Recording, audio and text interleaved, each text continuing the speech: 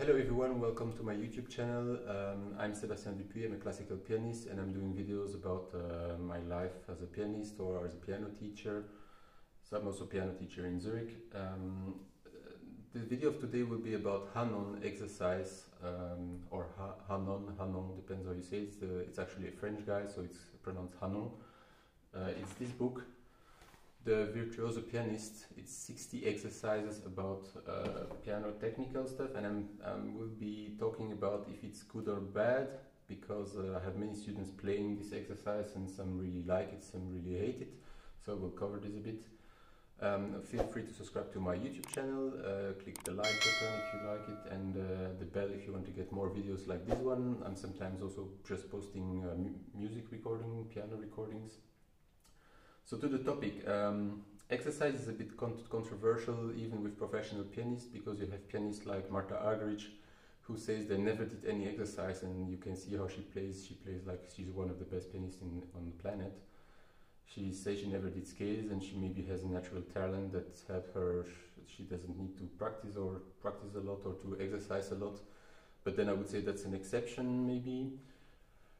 You have also pianists who say like exercise is not so good because it's killing the musicality, and if you practice too much, if you are too much focused on technique or technical stuff, you should not disconnect this from musicality. So in other words, when you practice the work, you should practice the technical problems connected with musicality, and you should not separate both.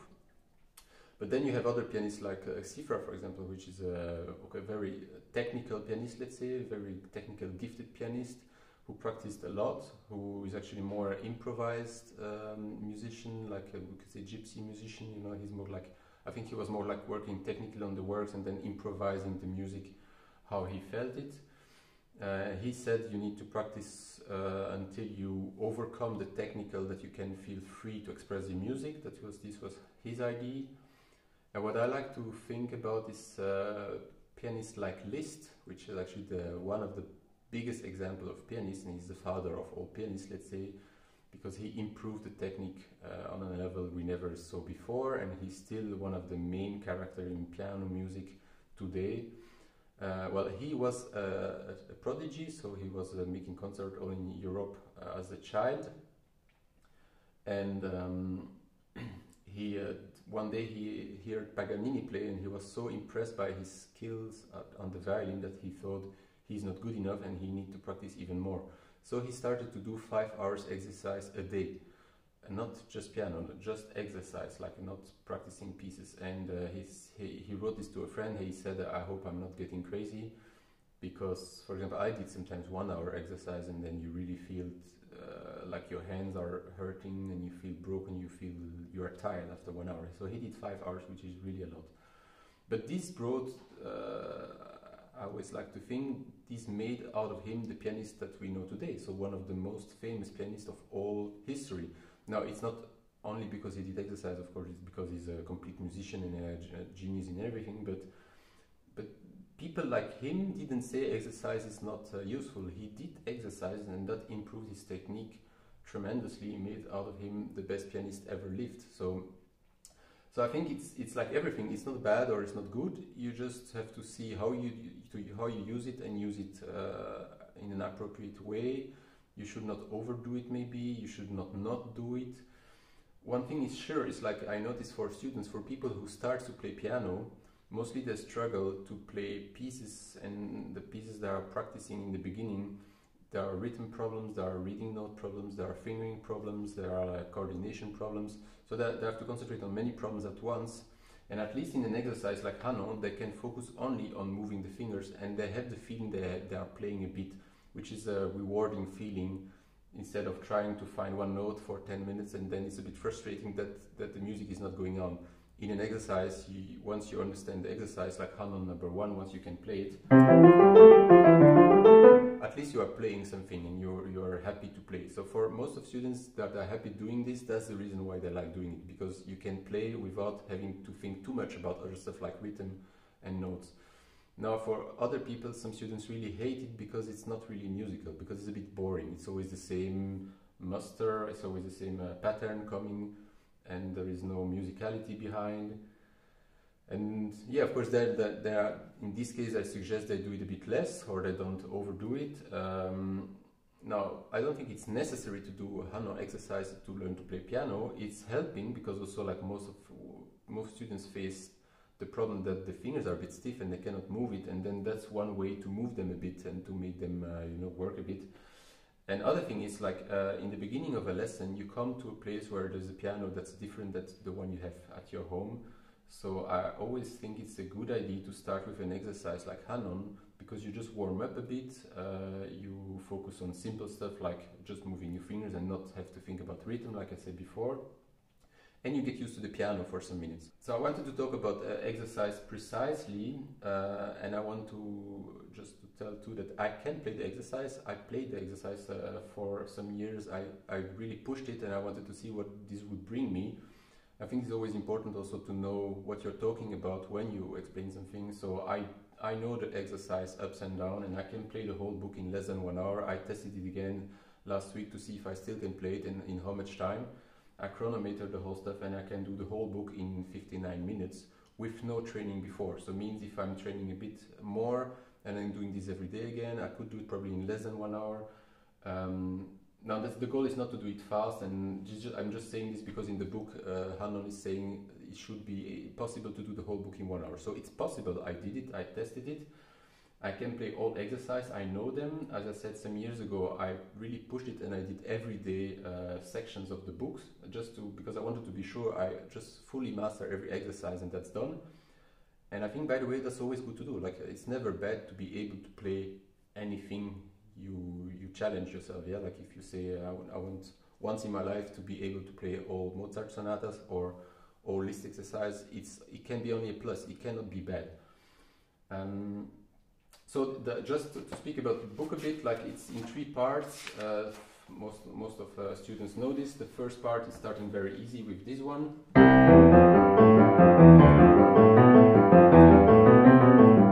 So it's just 5 fingers going up and down. And then about the speed, I always suggest in the beginning it's important to play it rather slow. Try to have it regular, to control your fingers, that not one finger is going faster than another one, that one finger is not getting louder than another one. So be able to control it slow is the first step, like I just did. And then students ask sometimes, how fast should I play this? Well, there is no limit. Play it as fast as you can and try to push your speed, but still always keep the control first and then the speed. Yeah, like control and mastering is more important, I think, than speed, because speed with no control doesn't bring a lot. So you can speed it up. And then you can try to have the highest speed possible just for fun, etc. So I can play the whole book like this, and I can tell, like I said, when I did this exercise a lot, I noticed a fast improve in my technique. Like when I was playing then the Mozart sonatas or some Liszt etudes or Chopin etudes, I just felt it became easier to play. My fingers were just like going faster without that I had to put so much effort in it.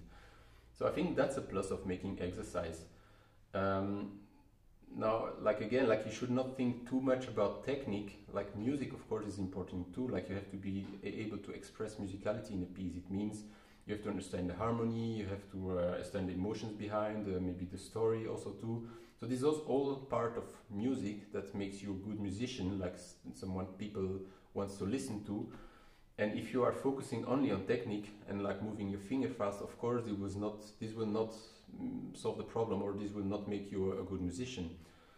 So I think that's the main point of people who are against exercise, is that if you focus too much on technique, so only technical, mechanical stuff, you are not a musician.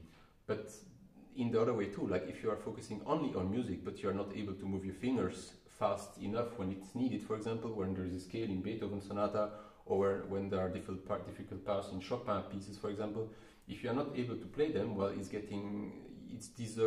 not serving the music either. So, like always, like I said, it needs to be a balance between both things, and you can push both. You can push technique and you can push musicality. You can push your knowledge in music and harmony and understanding of how music works, and you can also push technical. So if you push the technical, you will get probably rid of the technical problems, and the same if you push the musicality, understanding of a piece, you will get rid of the music understanding problem. So if you are better in both, you get better generally. Yeah, like that's always the same. So to finish the book, like you have 20 exercises doing a bit the same, always with a different pattern. Then you have the second part, which is the same, but the exercise are a bit longer. So instead of 1 bar, it's 2 bars. So it's like.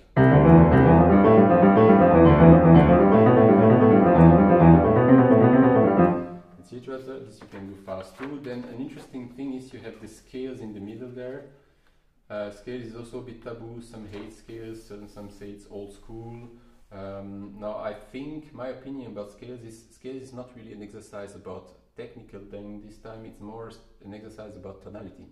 And I think it's interesting to practice scales because you just learn tonalities. So you learn how is it when I'm on C sharp major, and how is it when I'm in D major, etc. So you just have to be able to feel yourself working in every tonality directly, and for this scales helps.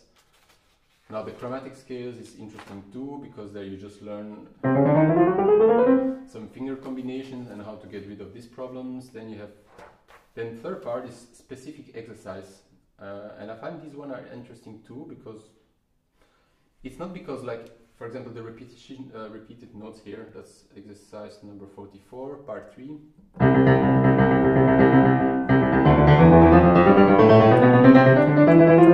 So you would say, yeah, well, I never saw this in the work, so why should I do this? And actually it's not true. Like Liszt concerto, for example, the first piano concerto has these repeated notes.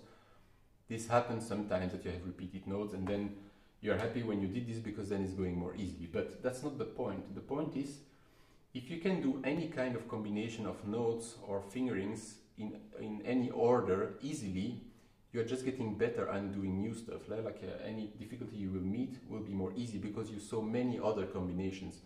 If you didn't practice this stuff, it's less combination you learned in your like your hands can do this, or your brain. Like it's less stuff you learned and you did. Now of course it would also help to play, for example, all the piano works that's existing, because then you also saw a lot of combinations, but these are like very specific combinations of notes.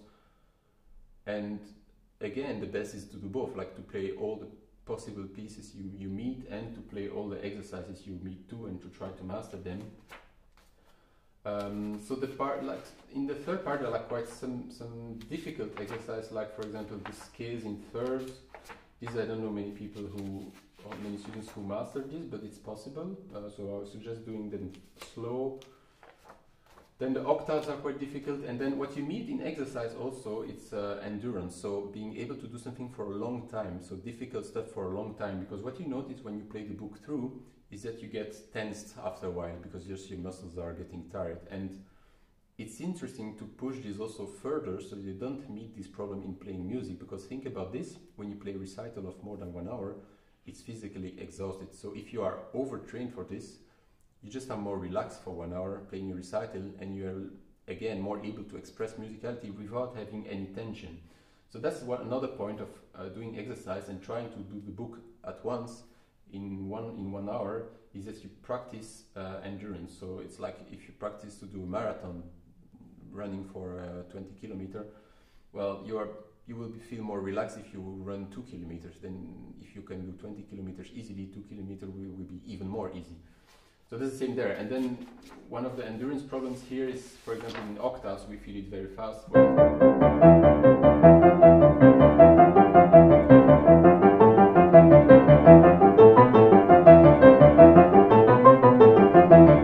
Etc. And after a while, this is long, so you can feel the tension building up. And by the way, I think octaves is also very good practicing for having a good hand position, to have a strong hand position. So that's one more benefit of the exercise. And if you look at every exercise separately, there are many different benefits coming out of the exercise. So I think it's worth doing them. And as I said, you don't need to do them every day, your whole life. I think it's fine to do this in the beginning maybe, and then once you can play them all, like my stage, for example, I know I did them for a while, I can play them all. Now I'm not playing them anymore. I'm sometimes taking the book and checking if I still can play it, if I'm still fit. Sometimes I notice I'm not so fit anymore because I'm not practicing a lot anymore, and then I'm doing them maybe a bit more to get this physical strength again. So yeah, that's my opinion. And where Sunday morning I just woke up and came at the piano. As a concert pianist, I would probably start with making some exercise. I could start with this to warm up. I started the list exercise, which are really interesting too, because he's really exploring the tonalities much more than Hanon, which is staying in the beginning on the wild keys. I remember also like Seefeld. I saw a video of Seefeld, the violinist Seefeld, one of the greatest virtuoso and musician on the violin. He used to wake up too and go to his studio across the garden, and starting with very slow scales, because it's a way to warm up, it's a way to create a contact with the instrument, more relaxed than in an etude or in a piece. And the violin is probably even more important because you need to practice accuracy to be to play right pitch, yeah, like which you don't have on the piano. But on the piano you still have to press the right note, yeah, not to press both. So it's also you have to kind of to build the relation between you and the instrument, and you have to build this relation every day again. And the nice way to start it is with exercise, I think, mostly, or with pieces slowly. But then I have this other argument, like if you practice technique in music pieces, you might destroy a bit the music. Like if you are practicing every morning the same Beethoven sonata, slow and with metronome, let's say, I think this is a bad idea, because you will get bored of listening to this sonata, you will start to play it mechanical. So that's why I think it's not bad to separate technical and music pieces. You can then focus really on technical stuff, on exercise, and then you can concentrate on musicality when you practice works a bit more. But again, there is no right, there is no wrong. I think everyone has his relation with this stuff, and everyone has his way to function. I think you have to find a balance between this, and I think you should not exclude it, but you should not also be deifying this and exaggerating the importance of exercise either. So to finish this chapter, I want to remember you again, like think about Liszt. If people like Liszt, who were already geniuses, did exercises, there is probably a good reason. That's the first thing I was thinking. That's why I am doing exercises, because I thought Liszt is doing it. Look what a wonderful musician he became. It cannot be wrong if I'm doing it, or at least I will explore it and see where it brings me. I saw for myself it helped me a lot to do the exercise. I'm seeing students, it's helping them a lot too when they do exercise. Some really don't like it, but then after a while, once they can do it, they start to like it.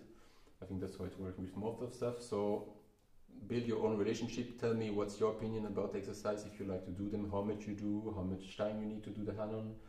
There are many other exercises which are good too. There is Pichna, for example, I remember, a good exercise. I recommend the Liszt exercise. They are super difficult and they are very exhausting, mostly because of tonalities, because you're always changing tonalities. But it's worth exploring too, like do them slowly, one a day, just explore the exercise. It's always nice to explore new stuff. Don't forget to do also the work on musical pieces, read Beethoven sonatas, read Mozart sonatas, read unknown pieces you have there and take it. Like I have Alcan, I take this and I read it. I have Busoni, I take this and I try to see how it's working. That's very important too. Practice on pieces, try to get to a high level. Don't forget when you practice something to put it on the side for a while and to come to it later. This also helps. So I hope this helped, this video, and this gave you a bit more will to practice exercise. And I'm sure if you do exercise, you will feel the benefit if you do it correctly. Thank you for looking. See you next video.